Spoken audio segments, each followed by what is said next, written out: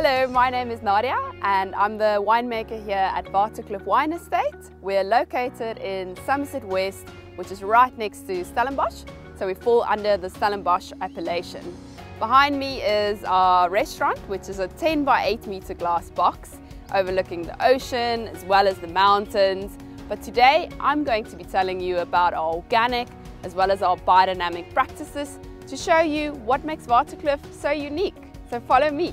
Okay, our vineyards overlook the ocean, and if I get into my car, I'm about 10 minutes away from the ocean, so I can get on my surfboard and no one can phone me. So this is ideal slope to have cooler growing season to make sure that it takes a longer period of time for our vineyards to reach full maturity.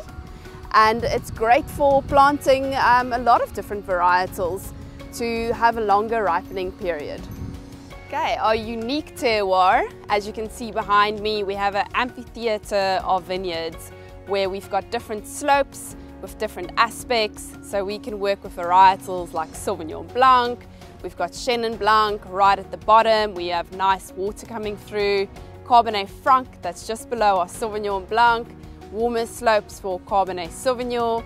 Waterkloof, we're about 3 miles from the ocean as the crow flies, and our highest block is about 1,000 feet above sea level. So quite a unique terroir.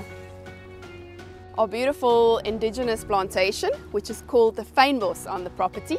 So behind me you can see some of the proteas, which is beautiful and blooming now at the moment.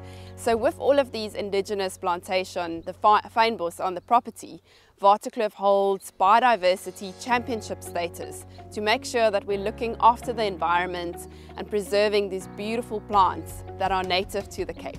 Our Nguni cattle, which we have on the farm, to use their manure to make all of our own biodynamic preparates on the property, with the idea to add more energy into our soil and to also add more bacteria into our soil, and of course also very rich in nitrogen.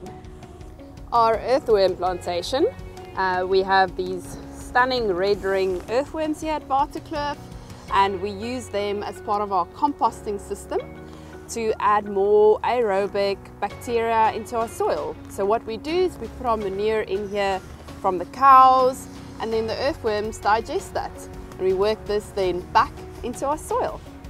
Our Angora goats form part of our deep bed composting system to break down or to eat the plants coming from the different farms to Waterkloof, and then that goes back into our compost, which we then work into our vineyard during the winter period.